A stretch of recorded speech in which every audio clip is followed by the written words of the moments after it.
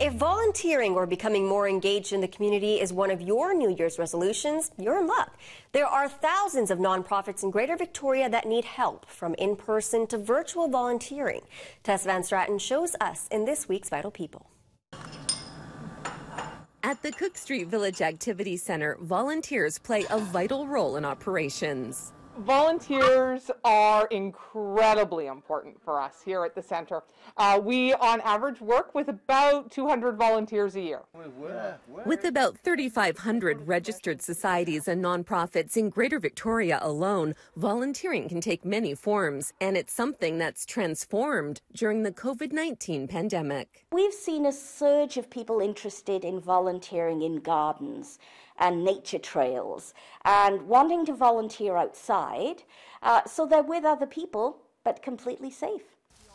This is considered low-contact volunteering, but opportunities can be tailored to your COVID concern level, and there are also no-contact or virtual volunteering positions. That's an opportunity to engage in community where you don't meet with another person.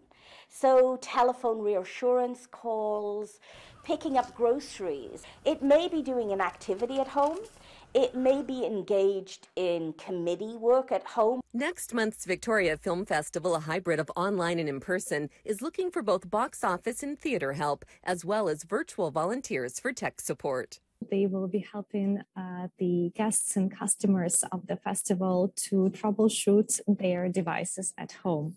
There will be several questions like, how can I mirror this film onto my smart TV? How can I watch on my tablet? That's just one of the dozens of opportunities currently available on the Volunteer Victoria website. If people don't see a volunteer position on our website that they like, they can meet with one of our advisors and we can help create a volunteer position for them.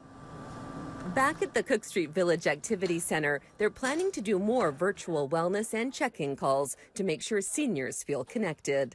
As the pandemic has gone on and as we have fewer activities happening on site, we're going to be returning to more check-in calls so that folks can have that point of connection and know that they've got somebody out here that cares.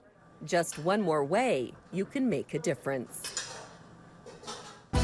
Vital People, brought to you by the Victoria Foundation, connecting people who care with causes that matter.